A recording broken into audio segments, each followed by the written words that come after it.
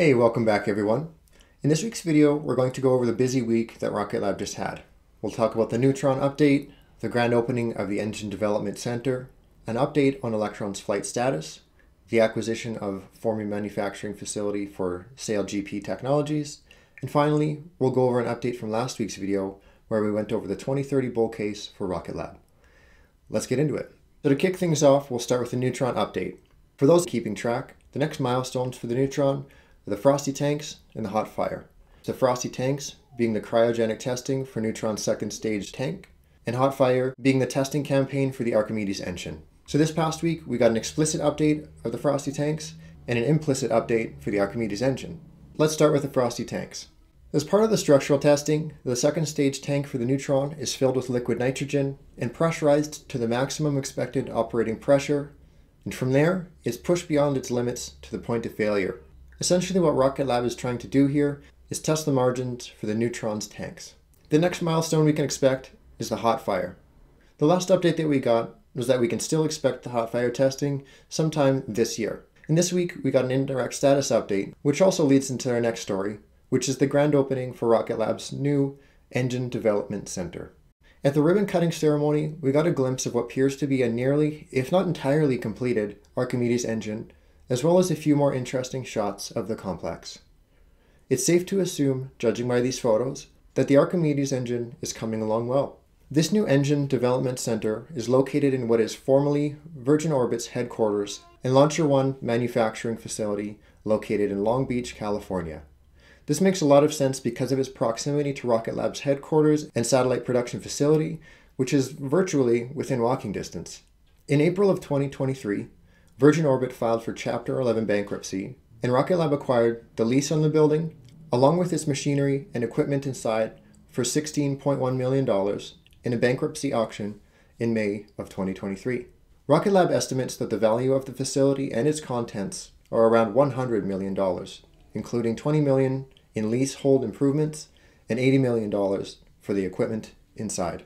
During the ribbon cutting ceremony, Adam Spice mentioned that this acquisition has, quote, freed up a tremendous amount of ability to scale up our space systems business. It's probably a bigger enabler for space systems than it is for the rocket part of our business, unquote.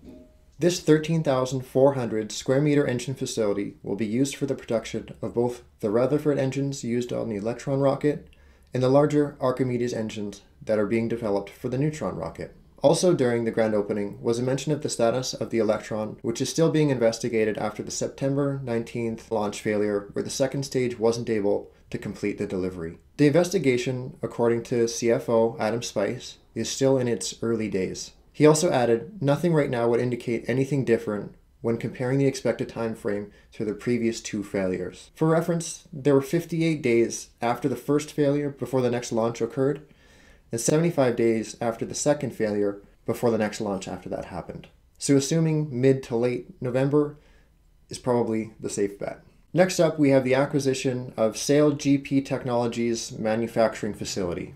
When I first caught wind of this story, and I saw that Rocket Lab was acquiring a manufacturing facility that specialized in catamarans, I thought, perfect.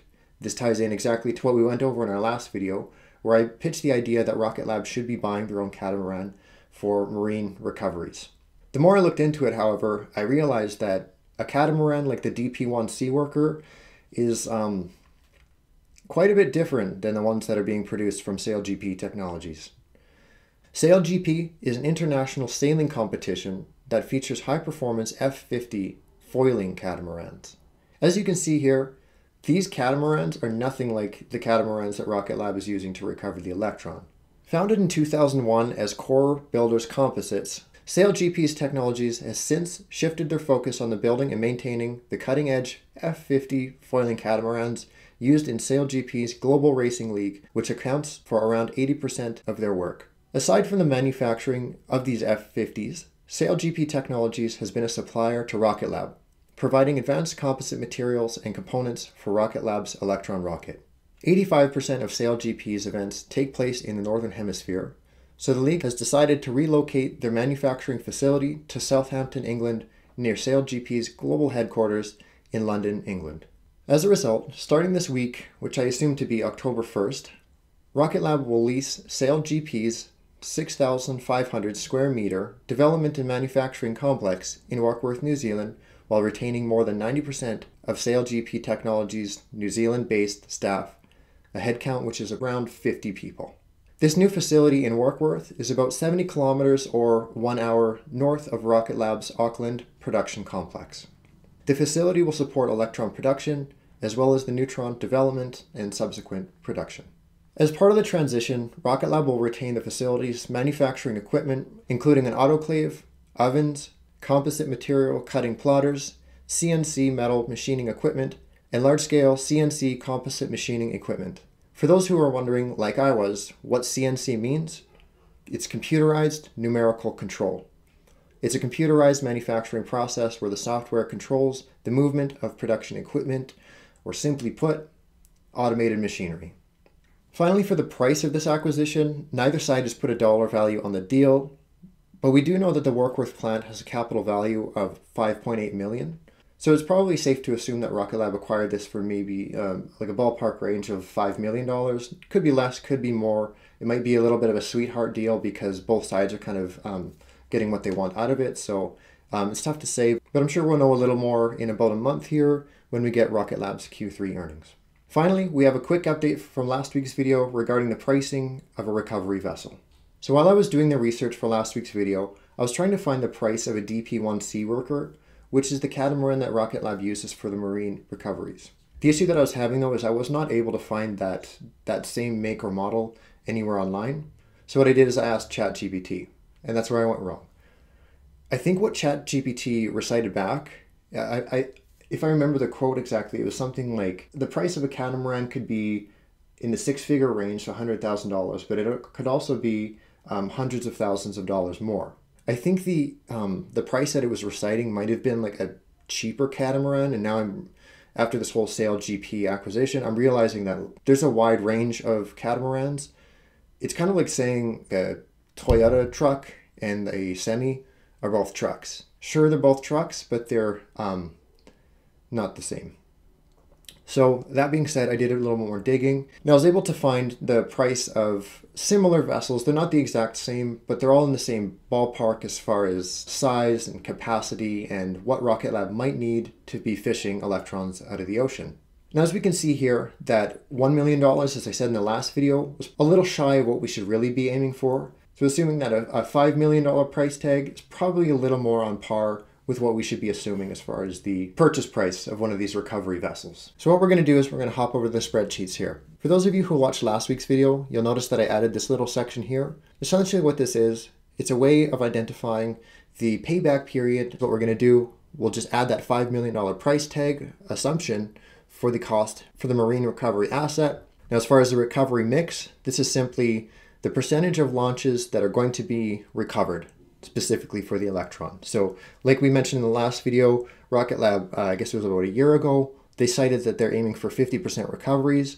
However, that was with the air recovery. If we're going exclusive with marine recovery, I'd say a safe bet is 75% or higher.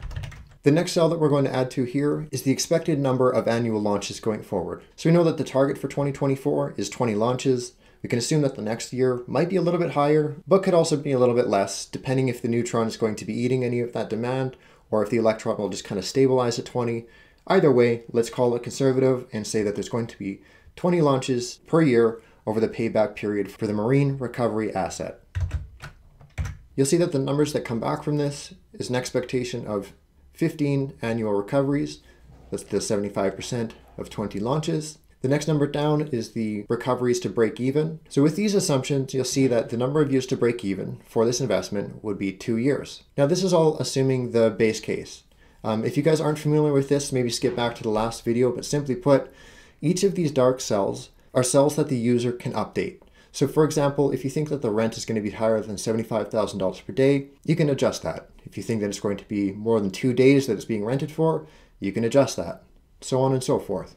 When it comes to the number of days that the recovery vessel is needing to be rented for, I think that this 2 day here, I think this should be a little bit higher. And the reason for that is if you have a 5-day window and Rocket Lab announces, hey, red is for recovery, we're going to be recovering this next launch and it's supposed to be launching on this particular day, and then there's any sort of setback, it's going to look a little bit foolish if they kind of say, oh, sorry, the launch got pushed back by 3 days, so now we can't recover it anymore.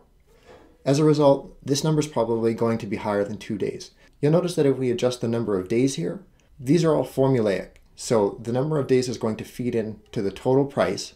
You'll see that even adding 3 days, it goes from 166,000 up to 244,000. And of course, all of these are feeding into each other. You'll notice that the years to break even, assuming that if you're having to rent these for 3 days, is going to be less than 2 years now.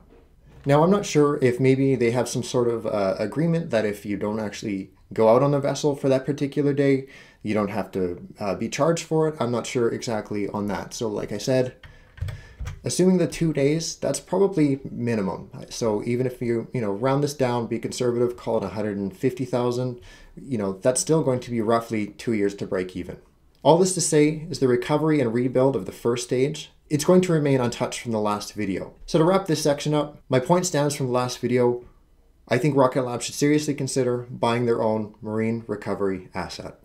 One final note on this is you'll notice that this number here, the cost to recover and rebuild and get the entire first stage ready to go again, this still is sitting at the $1.8 million mark, which leaves the value of recovery here untouched. So if you think I might be off the mark with any of these spreadsheet assumptions, either let me know in the comments below, or if you're more the curious type, check out the spreadsheet yourself. It's available in the Patreon link in the description below. Aside from that, thank you guys for hanging out. I'll see you in the next one, and have a great day.